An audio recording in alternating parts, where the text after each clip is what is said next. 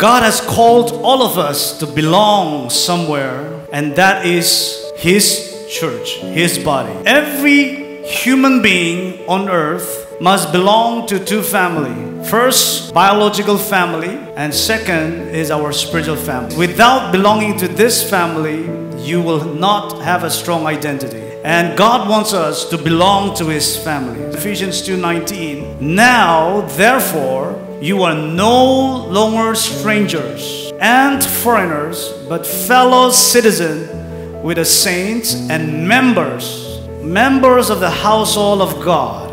If you belong to Christ, it doesn't matter what tribe you belong to, we belong to the same family. And therefore, it is the will of God that as fellow citizens and members of the household of God, it is God's will that we belong. It is not enough to have a membership in a register. It is important that we belong. I'm talking about heart and faith, love and grace. Where there is love, there is unity. Just like the building is built on bricks and it takes cement, mortar and water to put the bricks together, we are living stones. It takes love, grace, peace to keep us together. If cement is important to join the bricks, love is necessary in the house of God. We must belong to a house where there is love. Amen.